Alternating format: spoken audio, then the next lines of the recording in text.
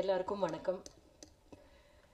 ஜீவியுடைய வெற்றி ரொம்பவுமே மகிழ்ச்சியுடையதாக இருக்குது. கரெக்டாக அவர் சொன்னது மாதிரி தான் கதை கேட்ட உடனே ரொம்ப எனக்கு தோணுச்சு, இந்த படம் கண்டிப்பாக ஓடும், எல்லாருக்குமே பிடிக்கும் அப்படின்ற மாதிரி. இப்போ உங்களுக்கே தெரியும் அது ஏன் அந்த மாதிரி தோணுச்சு அப்படின்னு. இதில் 2-3 விஷயம் எனக்கு ரொம்ப பிடிச்ச விஷயங்கள், அதை சொல்லணும்னு நினைக்கிறேன். பாபு தமிழனும் கோபியும் இருக்காங்க இல்லையா, அவங்க 2 பேரும் ஒரு இரட்டையர்கள் மாதிரி அவ்வளோ நுணுக்கமாக நல்ல ஹோம்ஒர்க் பண்ணி இந்த ஸ்கிரிப்டை கொண்டு வந்தது மட்டும் இல்லாமல் அதை டிரான்ஸ்லேட் பண்ணுறது, அது திரைமொழி ஆக்குவது அப்படின்ற ஒரு சவாலான ஒரு விஷயத்தை ரொம்ப திறம்பட செஞ்சுருக்காங்க. அவங்களுக்குள்ளேயே அவங்க பேசிட்டு அதை என்ன பிரச்சனையாக இருந்தாலும் உடனே அதை எந்த டவுட் கேட்டாலும் அவங்களுக்கு தெளிவான ஒரு பதில் இருந்தது. அப்போ அது எல்லாத்தையும் அவங்க பேசி இருந்தாங்க அப்படின்னு தான் அப்போவே புரிஞ்சிருந்தது. அதே மாதிரி இந்த படத்தில் நான் ஒர்க் பண்ணி இருக்கிற போதே எனக்கு ரொம்ப கேட்டபோது ஒரு நல்ல விஷயம் தோணுச்சு. ஆனால் ஒர்க் பண்ணிட்டு இருக்கும்போது தோணின ஒரு நல்ல இன்ட்ரெஸ்டிங்கான விஷயத்தை நான் பார்த்தது என்னென்னா, ஒரு ஷாட்டில் ஒரே ஒரு விஷயத்தை மட்டும் சொல்ல மாட்டாங்க. ஒரு ஷாட்டில் 2 விஷயம் நடந்துகிட்ருக்கோம். கீழே நான் வந்துட்டுருப்பேன், மேலே இன்னொருத்தங்க போயிட்டுருப்பாங்க. அங்கே துணி காய வைக்கிறத எடுத்துகிட்டு வா அப்படின்னு சொல்வேன். ஸோ அது எப்போவுமே ரொம்ப இன்ட்ரெஸ்டிங்காக இருக்கும் ஆடியன்ஸ்க்கு. இல்லை, ஒரே ஒரு விஷயத்தை மட்டும் சொல்லாமல் கதையை இன்னும் வேறு இருக்குது அப்படின்ற மாதிரி. ஸோ அதை நான் பார்த்த போதே நினச்சேன், இது ரொம்ப பக்காவாக எடுத்துகிட்ருக்காங்க. இது எனக்கு மிகப்பெரிய ஆச்சரியமெல்லாம் ஒன்றும் கிடையாது. ஜீவி வெற்றி அடைஞ்சிருக்கு அப்படின்றது மிகப்பெரிய ஆச்சரியமெல்லாம் கிடையாது. வெற்றி அடைய வேண்டிய ஒரு படம். வெற்றி அடையலைன்னா ரொம்ப வருத்தமாக இருந்திருக்கும். அந்த அளவுக்கு அவங்க ஒர்க் பண்ணி இருந்திருக்கிறாங்க. அதே அளவுக்கு இந்த மாதிரி ஒரு படத்துக்கு எந்த ஒரு தங்கு தடையும் இல்லாமல் ஒரு ப்ரொடியூசர் கிடைக்கிறது அப்படின்றதே மிகப்பெரிய விஷயம். நான் பர்சனலாக இத்தனை வருஷமாக நான் ஒர்க் பண்ணிகிட்ருக்கிற போது நான் ஒரு சம்பளத்தை சொல்லி இது வரைக்கும் ஒரு மறுபேச்சு இல்லாமல் ஓகே சொன்ன ப்ரொடியூசர் இவர் தான். அதுக்கு மிகப்பெரிய தேங்க்ஸ் சொல்லணும். ஏன்னா ஒரு மாதிரி பேசுவாங்க, இல்லை மேம் இது சின்ன ஃபில்ம் அது இதுன்னெலாம் சொல்லுவாங்க. அந்த மாதிரி எதுவுமே இல்லாமல் அதுக்கப்புறம் இன்னொரு விஷயம் என்னென்னா, இந்த கதை கரு எல்லாருமே சொல்கிறதுக்கு சான்ஸ் இருக்குது அப்படின்னு நான் கொஞ்சம் பயந்தேன். பட் இப்போ எனக்கு என்ன தெரியுது அப்படின்னா, ஒரு நல்ல படத்தை அது கொஞ்சம் எல்லாரும் புரிஞ்சுக்கிறதுக்கு இன்னும் கொஞ்சம் யோசிக்க வேண்டி இருக்கு அப்படின்னு இருந்தாலும் கூட, சரியான விதத்தில் சரியான விஷயத்த சொன்னால் மக்கள் ஏற்றுக்குவாங்க. அப்படின்ற போது என்ன தெரியுது அப்படின்னா, மக்கள் ரொம்ப புத்திசாலியாக இருக்காங்க அப்படின்றத நம்பணும். எழுத்தாளர்களும் இயக்குனர்களும் நம்பணும். எல்லாத்தையும் வாழைப்பழத்தை உரிச்சு கொடுக்குற மாதிரி சொல்ல வேண்டிய அவசியம் கிடையாது. ஏன்னா அந்த மாதிரி நிறைய இங்கிலீஷ் படங்கள் எல்லாம் பார்க்கும்போது அதையும் ஏற்றுக்கத்தானே செய்கிறாங்க நம்மளுடைய ஆடியன்ஸ். அப்படின்ற போது தமிழில் அந்த மாதிரியான ஒரு புத்திசாலித்தனமாக ஒரு பணத்தை கொடுக்கும்போது தைரியமாக கொடுத்துருக்காங்க, அதை ஏற்றுக்க வச்சாங்க. அப்படின்றது தான் மிக முக்கியமான ஒரு விஷயமா இந்த ஜீவி படம் மூலமாக எனக்கு தெரிஞ்சிருக்கிறது. ஸோ தைரியமாக எல்லா டைரக்டர்ஸும் நல்ல ஒரு இன்ட்ரெஸ்டிங்கான சப்ஜெக்டு, இன்னும் கொஞ்சம் அதிகமாக இது புரிஞ்சுக்கிறதுக்கு இன்னும் ஒரு புத்திசாலித்தனமாக யோசிக்கிறவங்க மட்டும்தான் இதை புரிஞ்சிக்க முடியும் அப்படின்னு நினச்சிடாதீங்க. நம்ம மக்கள் எல்லாருமே ரொம்ப அழகாக புத்திசாலித்தனமாக இருக்கிற படங்களை ஏற்றுக்கிற இடத்துல தான் இருக்காங்க அப்படின்னு சொல்லி நிறைய பெரிய டைரக்டர்ஸ் எல்லாம் அதே தான் சொல்லுவாங்க. நீங்கள் மக்கள் முட்டாள்னு நினச்சிடாதீங்க, அவங்களுக்கு இருக்கிற புத்திசாலித்தனத்தை நீங்கள் மதிச்சிங்கன்னா definitely you will be able to make a good movie அப்படின்னு. ஸோ அந்த விதத்தில் இதை நிரூபிச்சிருக்கிற ஒரு படம் அப்படின்ற போது அது ஒரு மகிழ்ச்சியான ஒரு விஷயம் இது.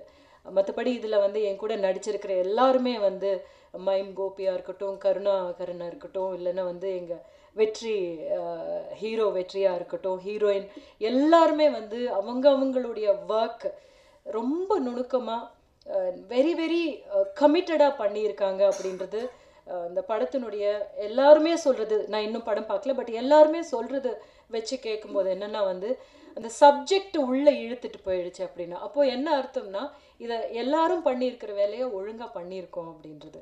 ஸோ அது எல்லாத்தையும் நீங்கள் ஏற்றுக்கிட்டீங்க. நீங்கள் எல்லாரும் எல்லா ரிவ்யூஸும் நான் படிக்கும்போது அதுதான் நினச்சேன், நல்ல படத்தை கொடுத்தா நாங்கள் நல்லா தான் எழுதுவோம் அப்படின்னு நீங்கள் சொல்லி காமிச்சிருக்கீங்க.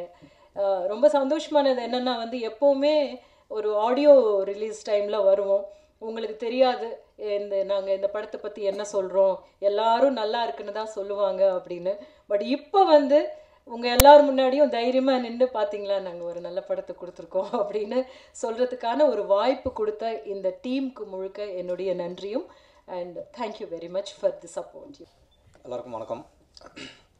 ஃபஸ்ட்டு 8 தோட்டாக்களில் வந்து எங்களுக்கு வந்து பாதி ஃபைனான்ஷியல் லாஸ் தான். போட்ட இன்வெஸ்ட்மெண்ட்டில் பாதி பணம் தான் வந்தது. அதை மீறி 2வது படம் நீ ஜெயிப்படா அப்படின்னு சொல்லி எனக்கு 2வது படம் தயாரிக்க ஒத்துக்கிட்ட அப்பாவுக்கு ரொம்ப நன்றி.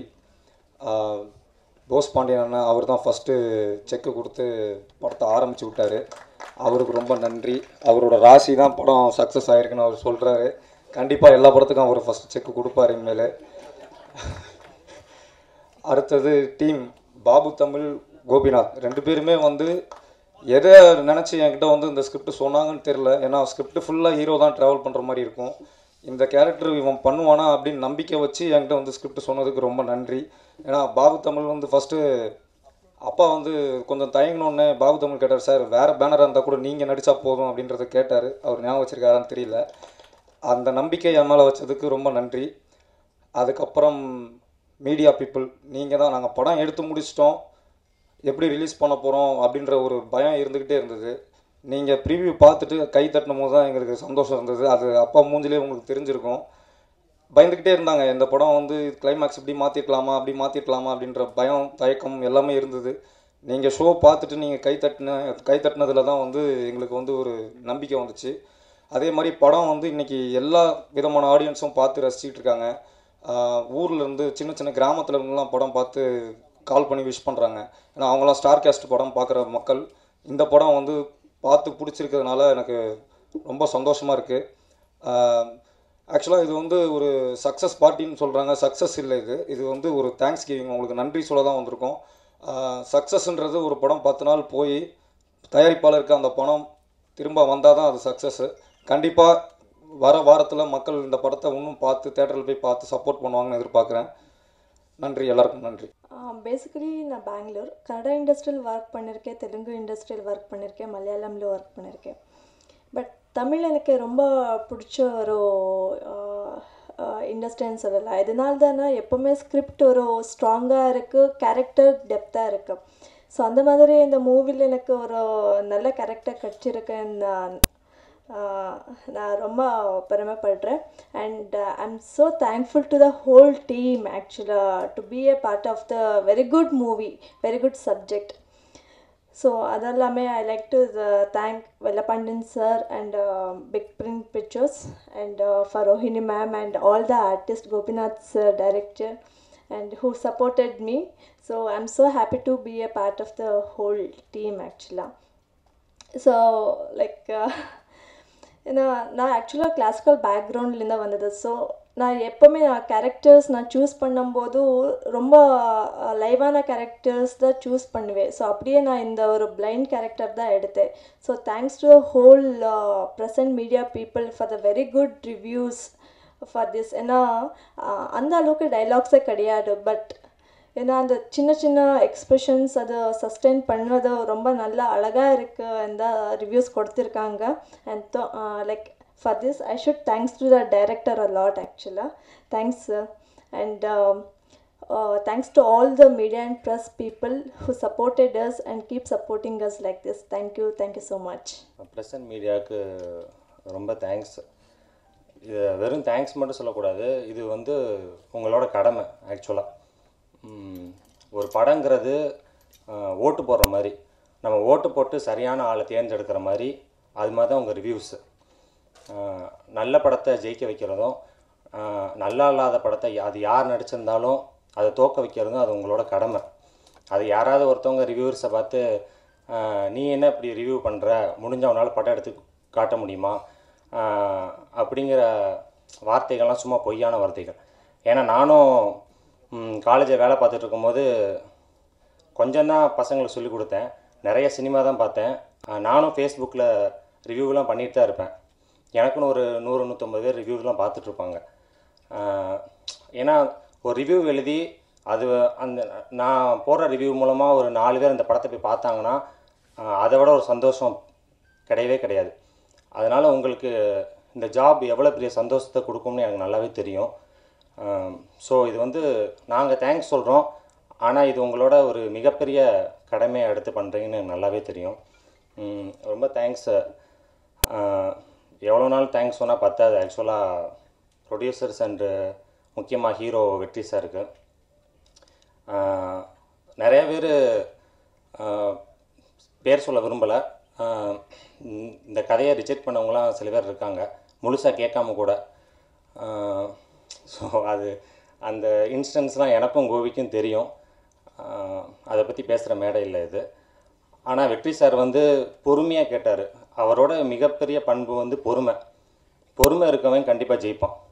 அது கோபி, எனக்கு, வெற்றி சாருக்கு எல்லாத்துக்குமே பொருந்தும்.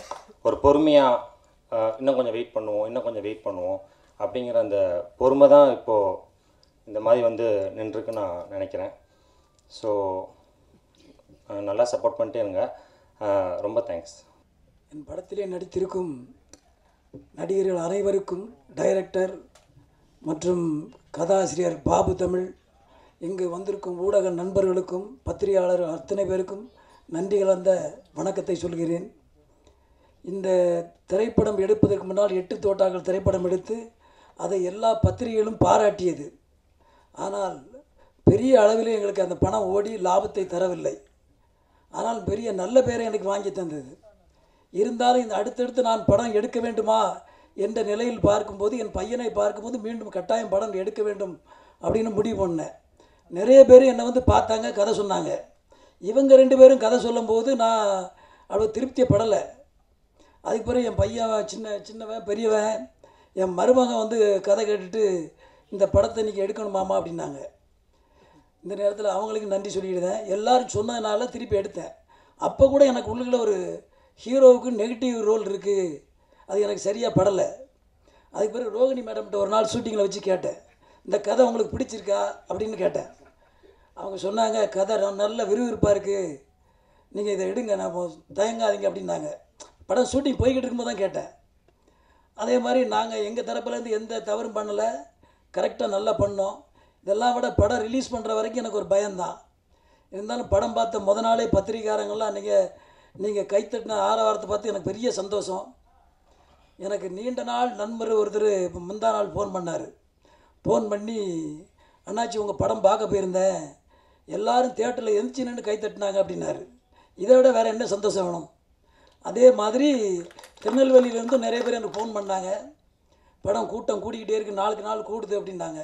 ரொம்ப சந்தோஷம். முதல் சந்தோஷம் உங்கள் எல்லாத்துக்கும் நன்றி சொல்லணும். ஊடக நண்பர்களுக்கும் பத்திரிகையாளருக்கும் மீண்டும் மீண்டும் நன்றி சொல்லுதேன். இந்த படத்தை நீங்கள் வெற்றி பெறதுக்கு நீங்கள் தான் முழுக்க காரணம். உங்களுக்கு எல்லாத்துக்கும் நன்றி சொல்லி நான் விடைபெறுகிறேன்.